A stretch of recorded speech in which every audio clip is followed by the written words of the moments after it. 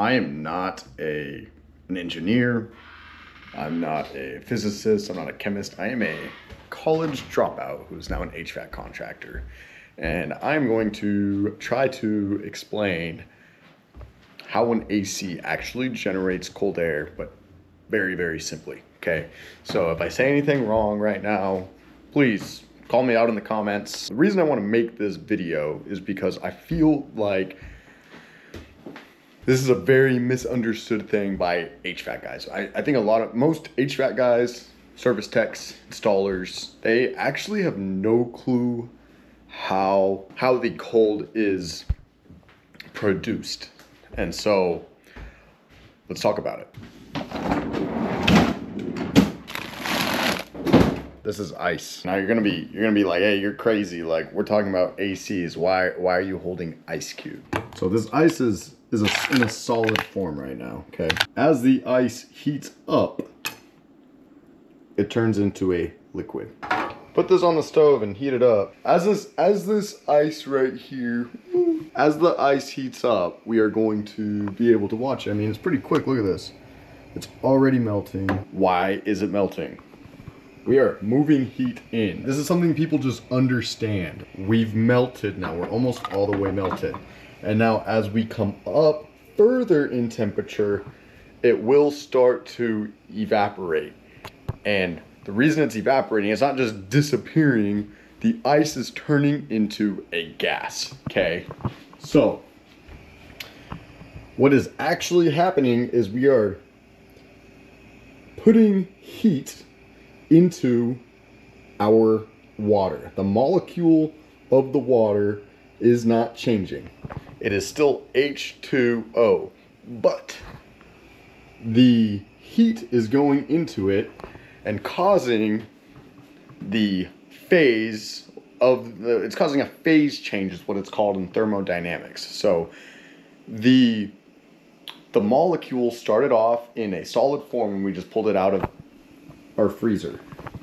Once it's out of the freezer, it will immediately start warming up. And look, now we're getting so warm that we are actually boiling and it will start turning into a vapor. Our water will slowly start to evaporate until it's gone. So yeah, your air conditioner uses these same processes to make your air cold. But not with water, okay? It uses refrigerant. If we let this boil for long enough, it will just completely go away. We're not gonna do that because I don't have the time, but it will eventually just be gone. Anybody who's left a pot on the stove can attest to that. There is steam coming out of there now. So our water is now changing from a liquid into a gas. A lot of people out there who are gonna be able to explain phase changes a lot better than me. But basically how it works is if you've got solid down here, liquid here, you've got gas here.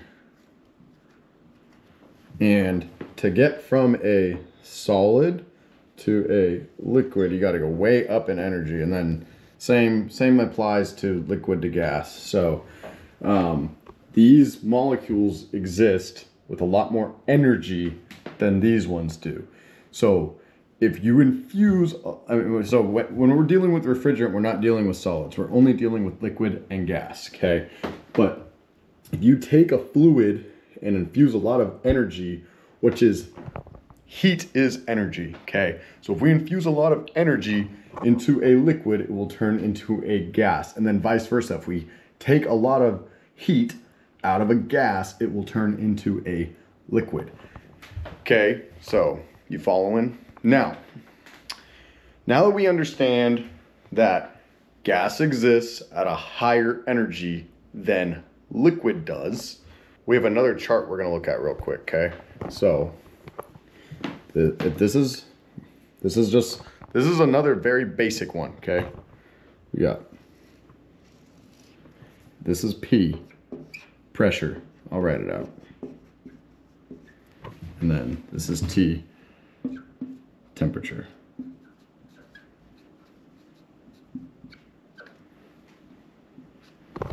all you have to understand about this is that they have a positive correlation. So if you raise the pressure, you are also raising the temperature, and vice versa. Okay, so if you lower temperature, you're gonna have lower pressure. If you lower pressure, you're gonna have lower temperature. It's got a positive correlation. That means that if one goes up, the other goes up. All right, so these are the things you got to understand how an AC system actually creates cold air. You don't have to have a perfect understanding of it, but that's pretty much what you got to do. And then once you have a grasp on this, all of a sudden everything will start to kind of make sense. So if you don't understand this, the rest of the video probably isn't going to make a lot of sense. But in order to get from a liquid to a gas, you add heat. In order to get from a gas to a liquid, you take away heat, or you just make it cold. How does an AC actually make it cold, though? We've got this old system right here that we just ripped out, okay? We're gonna take a look at this guy and figure this out. So we talked about how pressure and temperature have a positive correlation. So inside of here, I don't know how well this is gonna focus, but all right, yeah, right there. Right there we have our compressor, okay? What does a compressor do? A compressor compresses, okay? So, I mean, it sounds stupid, but that's what it does. So it takes refrigerant that's in its gas state and it compresses it from a low pressure gas into a higher pressure gas. When it does that, the refrigerant goes into the compressor, cool, and comes out hot. And then everything around it gets hot. The piping gets hot. Now, this fan turns on and your compressor enters this coil hot.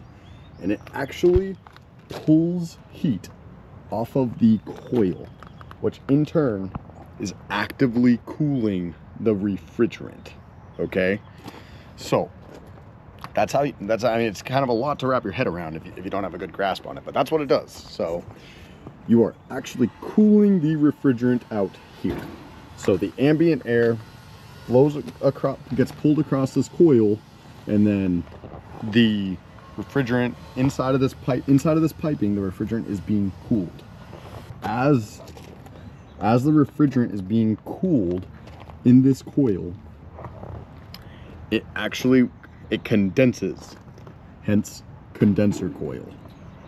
So, I mean, go figure, right? Everything has a name for a reason. Yeah, the compressor compresses, the condensing coil condenses, and the refrigerant will turn into a liquid, from a gas to a liquid inside of this coil because it is being cooled. Yeah, so essentially it's losing heat. Okay, so because the refrigerant loses heat, it condenses. Now, the refrigerant will get pumped. I mean, at this point, so it's been pumped, it's going through this coil, and then it comes out of the coil there. And this pipe will be piped all the way over to here. It gets piped to right here. And so now, keep in mind, we have moved from a gas to a liquid in the condenser coil, and then we go into the evaporator coil. But before the evaporator coil, we have this TXV right here. Okay, this TXV is just a metering device.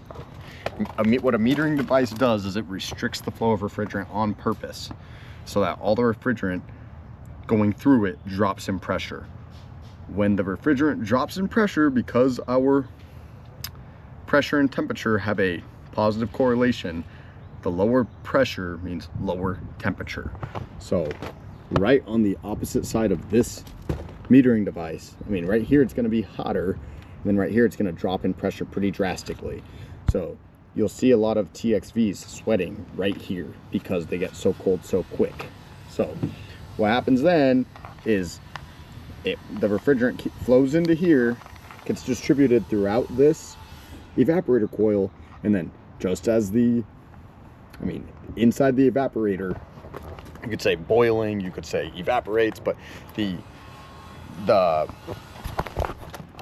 since it got so cold, now the air from the house blows through the evaporator coil and it heats up the refrigerant. We are adding heat to the refrigerant by blowing across this evaporator coil. When you add that heat to the refrigerant, it boils, it evaporates, but it turns back from a liquid to a gas, and then flows all the way back via, then it comes out of here on this line, which is your vapor line, and gets piped all the way back, all the way to there. So yeah, that's, I mean, then the whole cycle repeats over and over and over again. So it's not just creating cold from absolutely nothing. It has to have, you could say, a somewhat even exchange happening. Otherwise, the entire system would just run hot or run cold.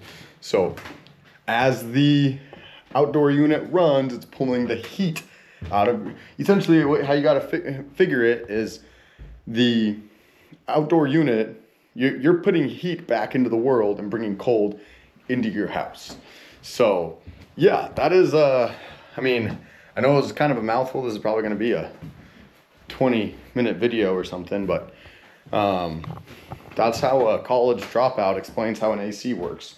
And it can get more simple than that in a sense. I mean, but this is how, once you kind of understand that, hey, we have to have this equal exchange, whether you're an HVAC tech, whether you're a homeowner, you can kind of try and figure out where your system isn't functioning properly by saying, hey, why isn't this happening? So yeah, I'm open to being told I'm wrong about really anything. So if I didn't explain something well, feel free to tear me apart in the comment section. If you guys like this type of video, drop a like, subscribe to our channel. I'm very much I try and, you know, I like diving into how things work. So if people like this kind of stuff, then some engagement is good, because then I know that people like it.